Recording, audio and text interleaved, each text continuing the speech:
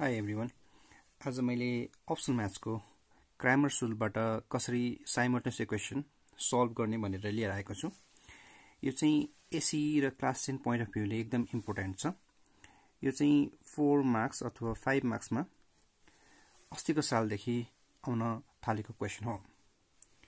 र क्वेसनमै जाउँ। 2x is equal to 3 bracket 6 minus y, 3x is equal to 2y plus 1। अब यसमा दुईटा साइमल्टेनियस इक्वेसन दिएको छ। पहिला म पहिलो इक्वेसन नै लिन्छु। सो फर्स्ट इक्वेसन लिनु पर्दा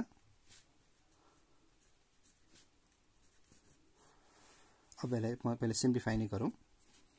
2x is equal to 18 minus 3y। अब यसलाई सिम्प्लिफाई गर्नु पर्दा के हुन्छ भन्दा हामीले x र y चाहिँ एक ठाउँमा ल्याउनु पर्छ भनेपछि 2x plus 3y is equal to 18 equation 1। त्यसरी नै अब सेकेन्ड इक्वेसनलाई लिनु पर्दाखेरि पनि x र y अलग अलग भएकोले पहिला एक ठाउँमा नै लानु पर्यो। 3x is equal to 2y plus 1। अब यसलाई सिम्प्लिफाई गर्यो भने 3x minus 2y is equal to 1 equation 2 भयो। अब क्रामर्स रुलमा के गर्नुपर्छ भाइ बहिनीहरु भन्दाखेरि एउटा तरिका छ, राम्ररी हेर्नु होला। सबभन्दा पहिला यिनीहरुको x र y को कोएफिसिएन्टहरु लेखौं। भनेपछि coefficient of x, coefficient of y र कन्स्टेन्ट टर्म।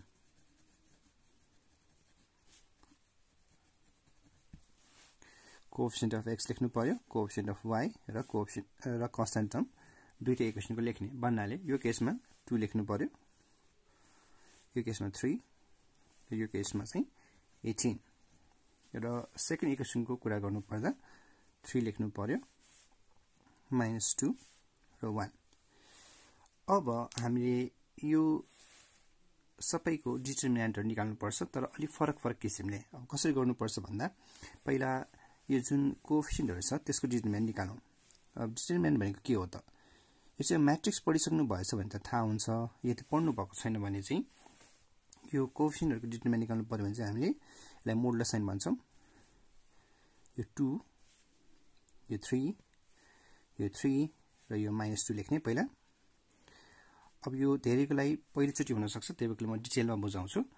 भन्नाले सबभन्दा पहिला अब हामीले यो र यो मल्टिप्लाई गर्ने भन्नाले 2 into -2, 2 into -2 है। अब यति गरिसकेपछि के हुन्छ त? तलकोबाट माथि मल्टिप्लाई गर्दा चाहिँ हामीले माइनस साइन हाल्नु पर्छ भन्नाले -3 into 3। यो मोडुलस साइन चाहिँ यो पहिलो स्टेपलाई मात्र हाल्ने, त्यसपछि हामीले छोड्नु पर्ने हुन्छ। अब यसलाई सिम्प्लिफाई गर्नु पर्दा यो -4 -9 यानी कि डिटर्मिनेन्ट d भनेको चाहिँ -13 हुन गयो है। भनेपछि हामी के गर्ने त? यताबाट मल्टिप्लाई गर्दा उइने साइन, तलबाट माथि गरेर चाहिँ अगाडिपट्टि माइनस राखेर मल्टिप्लाई गर्ने। अब त्यसपछि हामीले डिटर्मिनेन्ट अफ x यो निकाल्न चाहिँ एकछिन ध्यान दिनु होला है। अब के गर्नुपर्छ भन्दा मोडुलस लेख्ने। यो डिटर्मिनेन्ट अफ x निकाल्न चाहिँ हामी यो कोएफिसिएन्ट अफ x नि त्यो चाहिँ नलेखिकन हामीले त्यसको सट्टामा कन्स्टेन्ट टर्म लेख्नुपर्छ भन्नाले dx निकाल्नलाई चाहिँ यो नलेख्ने, यसको सट्टामा यो भन्नाले 18 र 1 कोएफिसिएन्ट अफ y चाहिँ उइने लेख्ने यानी कि 3 र -2। अब फेरि एकचोटी मल्टिप्लाई गर्न सिकौं भन्नाले यो र यो मल्टिप्लाई गर्ने भनेपछि 18 into -2। अब तलकोले माथि मल्टिप्लाई गरेर चाहिँ आफैले एउटा माइनस राख्नु पर्छ, त्यसै 1 into 3। सो 18 into -2 भाइ बहिनीहरु -36 -3। सो यो सिम्प्लिफाई गर्यो भने -39। अब फाइनली हामीले अब dy निकाल्न चाहिँ डिटर्मिनेन्ट अफ y निकाल्न चाहिँ के गर्ने त? अघि गरेको जस्तै। अब यो केसमा चाहिँ हामी x जस्ताको जस्तै लेख्छौं अगाडि। डिटर्मिनेन्ट अफ y निकाल्नलाई चाहिँ हामी यो कोएफिसिएन्ट y को सट्टामा चाहिँ कन्स्टेन्ट टर्म हाल्ने भन्नाले 3 र -2 को सट्टा 18 र 1 हाल्ने। यो गर्नाले के भयो 2 1 जा 2 अथवा लेखौं यसलाई पनि प्रोसेस वाइ चाहिँ यो पनि -3 इन्टु 18।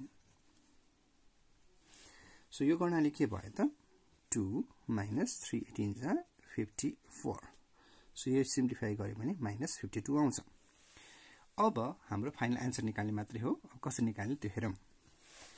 देयरफोर x भनेको यो जुन डिटरमिनेन्ट अफ x छ अपन यो कोएफिसिएन्टहरुको डिटरमिनेन्ट भन्नाले -39 बाइ -13। सो यो सिम्प्लिफाई गर्यो भने कति आउँछ त भाइ बहिनीहरु x को भ्यालु 3 आउँछ एउटा। y को पनि त्यसरी नै गर्नु पर्दा y भनेको चाहिँ determinant of y upon whole determinant of the coefficient. So determinant of y कति छ त -52 छ। होल डिटरमिनेन्ट हाम्रो कति आएको त -13।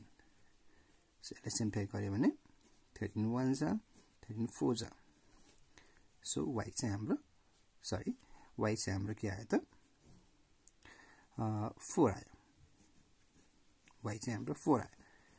यसरी हामीरो के छ भन्दाखेरि यो क्रामर्स रुलबाट हामीले इजिली यस्तो साइमल्टेनियस इक्वेसन सल्भ गर्न सक्छौं। आशा गर्दछु कि भाइ बहिनीले बुझ्नु भयो होला। नबुझ्नु भएको भए कृपया कमेन्ट बक्समा गएर फेरि सोध्न सक्नुहुन्छ। Thank you.